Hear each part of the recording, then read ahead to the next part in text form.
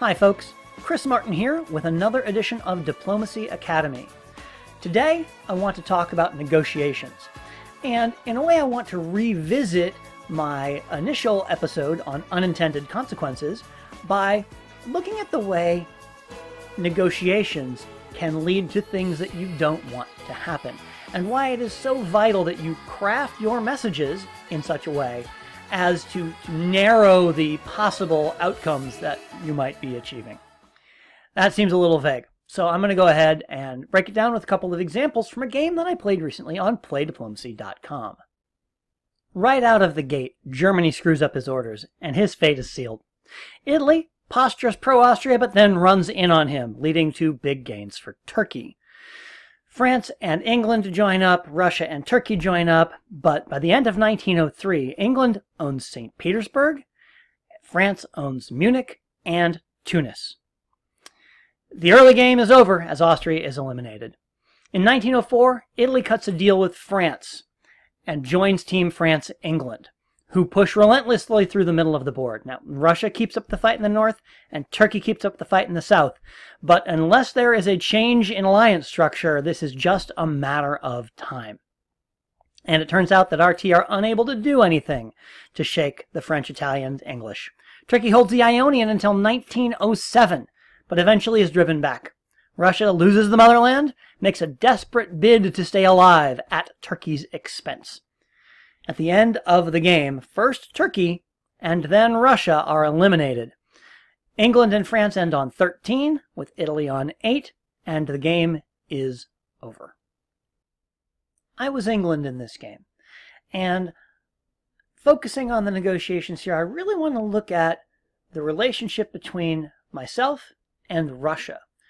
This really drove the game for me, as I really wanted to work with Russia to DMZ Scandinavia so that I could move into the center of the board.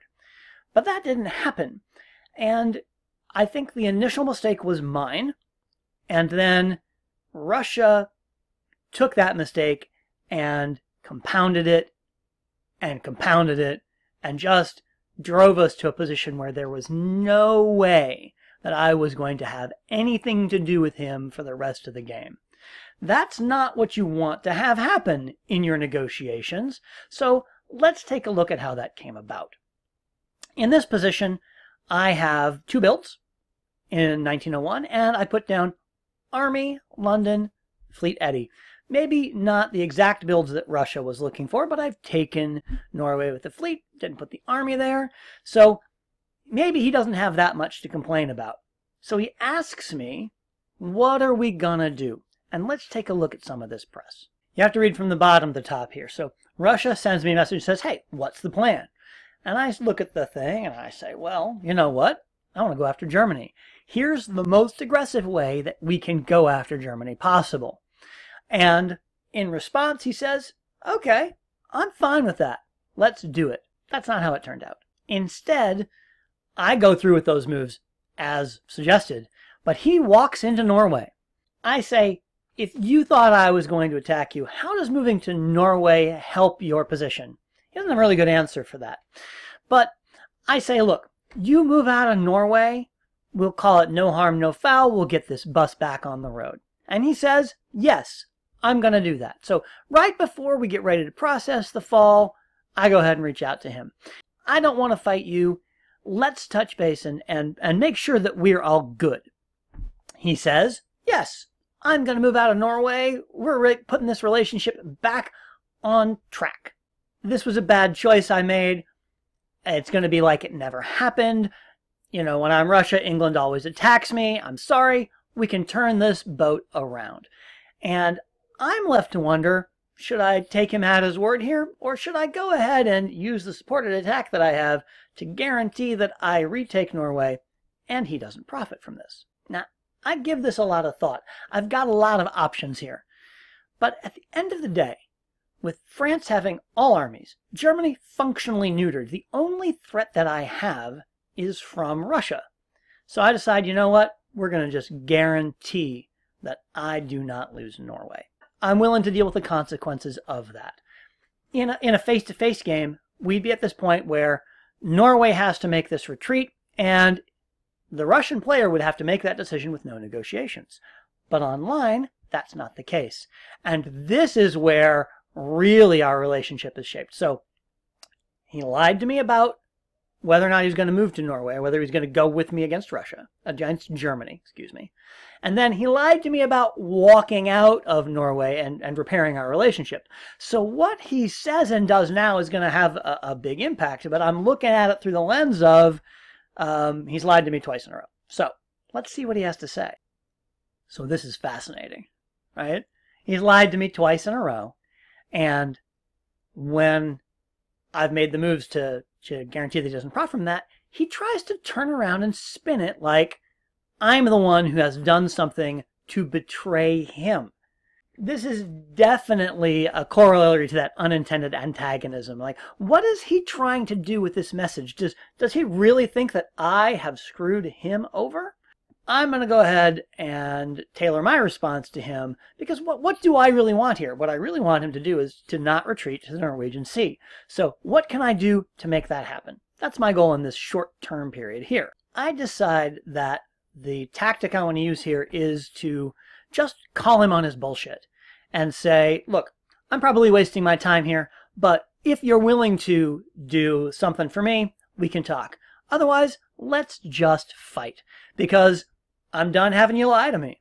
Now, when somebody's been lying to you and you basically call them on it, sometimes that can be the beginning of a much more productive relationship, because it kind of gives them a chance to reset. And when you say is, especially in a situation like this, I want to see your move. If you do what I want you to do, then we can talk. Otherwise, then I know we're just fighting, and let's fight. How does he respond? He gives me what I'm asking for. He says, fine. I'm going to go ahead and retreat to Sweden. Can I have Denmark? And yeah, let's look at the board here. I've got Skagerrak, I've got North Sea, I've got Helgoland Bight. Denmark is neutral and unowned, and I'm in Norway. So I've got to walk to St. Petersburg. I've got a supported attack on Sweden. Can he have Denmark?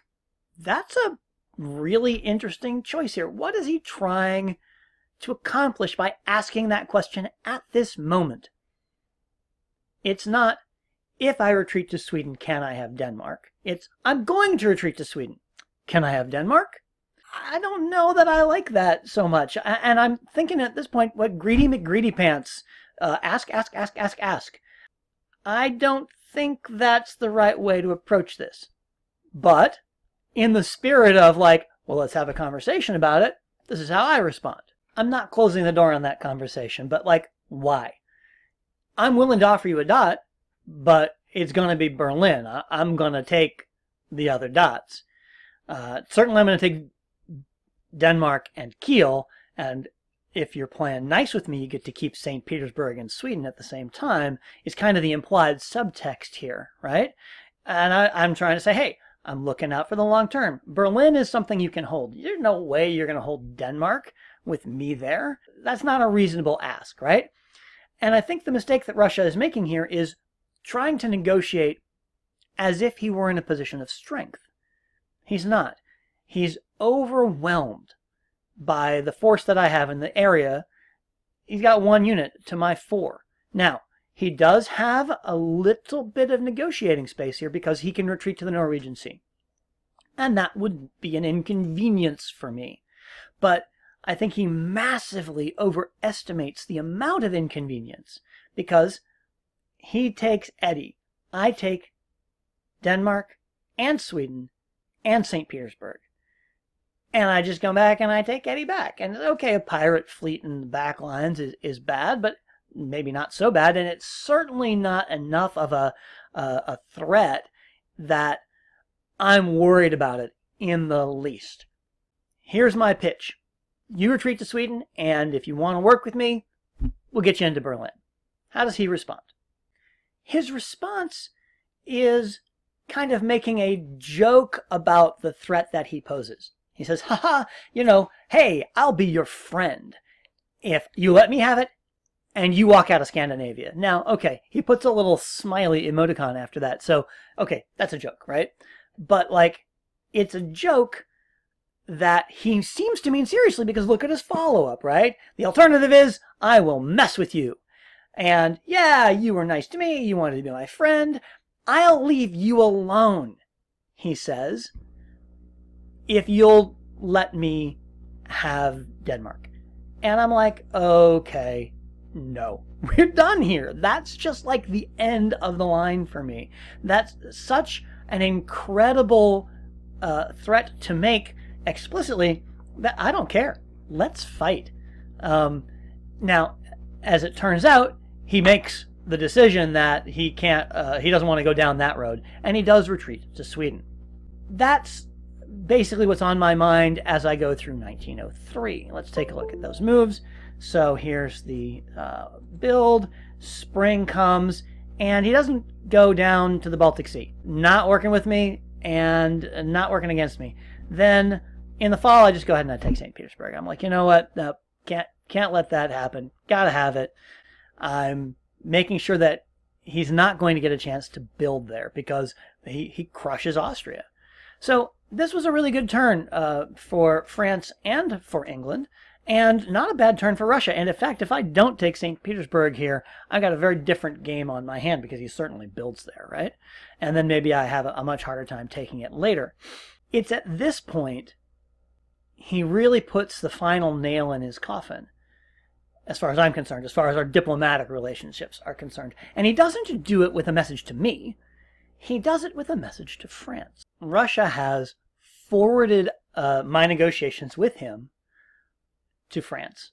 And for me, I have to say, that's just the end of the road. Forwarding press is such a bad idea. This is exactly why it's such a bad idea. Now, of course, anything that you say in a negotiation can be used against you, but there's a big difference between hearsay and here is what he wrote. That's just a terrible way to play the game. It's really the nuclear option of negotiations. If it works, and if it's so powerful that it breaks up the alliance that you're fighting and creates a real dynamic board change, then yeah, okay, it's justified. I'm not saying that this is against the spirit of the game. No. I'm just saying if it doesn't work, and it didn't work in this case, then you have just done yourself some irreparable harm, because you've demonstrated now that you're not a person who can be worked with. Because if you're forwarding one person's press, everybody assumes you're forwarding everyone's press. It is just completely toxic. Now, there are exceptions to this. You will note that France forwarded me Russia's message. And I don't have the same reaction towards France. Oh, he can't be worked with. Inside of an alliance where you're working with each other, saying, hey, I got this from this other person, especially when it really undermines that person as a partner, oh, this was a really good piece of negotiation from France, because there is no way that Russia and I are getting our act together and getting back on board, which is, of course, what France wants. The lesson here is not that you shouldn't be trying to break up the alliance that's attacking you. That's exactly what Russia should be doing. He's got to try and get France to turn on me. He's got to try and get me to turn on France. I could go on and do more of a breakdown of the tactics, but I want to focus on the negotiations here, because this is a failure of negotiations on both sides. My objective is to not be in a fight with Russia, and that fails. And in fact, it fails so far that I get sucked all the way into owning everything from St. Petersburg to Smyrna. That's how badly my attempts to negotiate with Russia fail. Where did I go wrong? The first mistake that I made was making too big of an ask. I misjudged what Russia would be willing to go for in this position, and did not accurately have a read on him. I needed to make something else happen where I was a little bit more conservative. And so he's starts from negotiating with me from a position, oh, if this guy is just trying to talk me out of my dots. So then he's got to be surprised when I actually go through with it, and he ends up in Norway. And he's like, well, maybe I can just get away with this. Maybe he's going to believe whatever I tell him here. And, you know, I continue to try and ask him. And in that moment, when I say, are you really going to move out? And he says, yes, I'm really going to move out. And I go, yeah, no, I don't believe you. That's a failure of negotiations. And we needed to have a reset there. And maybe I needed to be honest with him about what I really wanted, but maybe there just was no way for us to get on the same page. And I could have just said, you know what, look, no, I'm taking your dots, and if you want to work on something in the future, great, but right now we're fighting. Instead, I kept opening the door, and I kept trying to have that conversation about what we might be able to do together, and I think that never really resonated with him. When we get into 1904, we had some press exchanges where he was like, well, of course I'm fighting you. You took St. Petersburg from me. I'm going to come and take it back, and I'm going to drag you down with me. And I was like, yeah, okay. You're not going to take it back, and you're not going to drag me down with you because I've got massive superiority of numbers over here. And so now you've made an enemy out of me, and I've just got to kill you. So that dynamic, right, where Russia and I never connected, started with me making the wrong ask. I said, let's go attack Germany together. And I meant it. I wanted to do it.